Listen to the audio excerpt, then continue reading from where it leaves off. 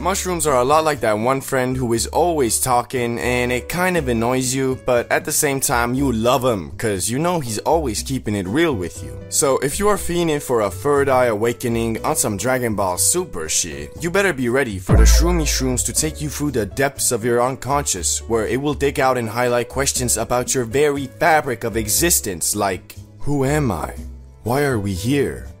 Do I like men? But anyway, that doesn't happen the very instant you eat the shrooms. In fact, the stages of a mushroom trip are so different, each one of them could be considered a substance of their own. But the first stage everyone experiences is Stage 1, Ingestion/come up. Right after consuming those Mario power-ups, you might feel your stomach twist and turn a bit, as your body is signaling to you, this shit was not food, wasn't it? But thankfully, it's usually pretty minor and goes away after a few minutes. While waiting for the shrooms to kick, you probably stare at a bunch of random objects hoping to find some type of moving pattern, cause that's what shrooms are supposed to do, right? Well, yeah, kind of, but after 30 minutes goes by and you're still staring at the wall with no sign of visual hallucinations, you probably think to yourself, man, I got scammed, didn't I? But then you start really thinking about it. Are you feeling something? And then you think about the next thing, and the next thing, and then you might laugh at something completely random like this picture of SpongeBob, and boom, you now realize they weren't duds, and you're about to go on a journey, bro. Also, after all this, you probably move on to Stage 2,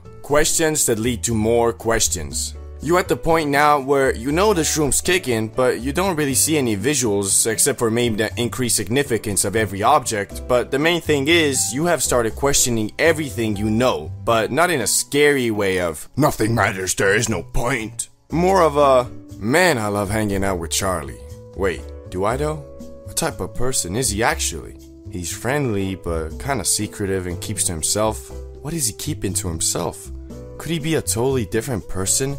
Am I becoming a better person by hanging out with him? What is going on? So yeah, this stage can be very eye-opening to some, especially if you're the type of person to hang on to problems and worries instead of facing them. Because however hard you try not to think about something, the shrooms won't let you. And although it might seem like that's a bad thing, it's actually not. And you should treat this time of the trip to pinpoint the main questions you would like to receive some type of answers to by the end. Because soon after, you're gonna go to Stage 3.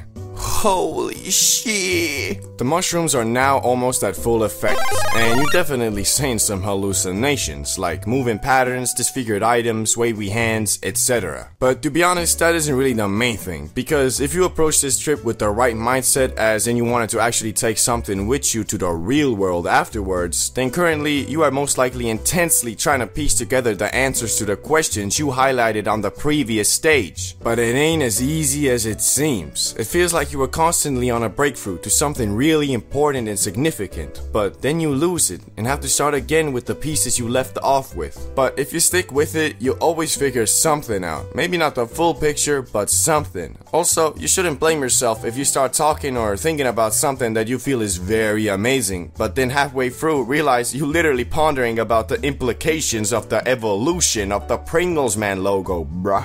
But not to worry, that's the beauty of shrooms. They make you think about everything on a deeper level, and if you can find the correct things to think about through the clutter of Matrix conspiracy theories, you'll still emerge victorious. Speaking about emerging, the next stage is Stage 4. The slow come down. You are now slowly coming down from the shrooms, which is indicated by the fact you don't see as many trippy patterns anymore, but also you're more realistic in your thoughts as well. Also, at this point, you probably aren't bouncing from thought to thought as much anymore and have chosen a definitive couple of things to think about. And with those things, you will find answers, but also a lot of new questions, which can be frustrating, well, until you get to the next and final stage. Stage 5.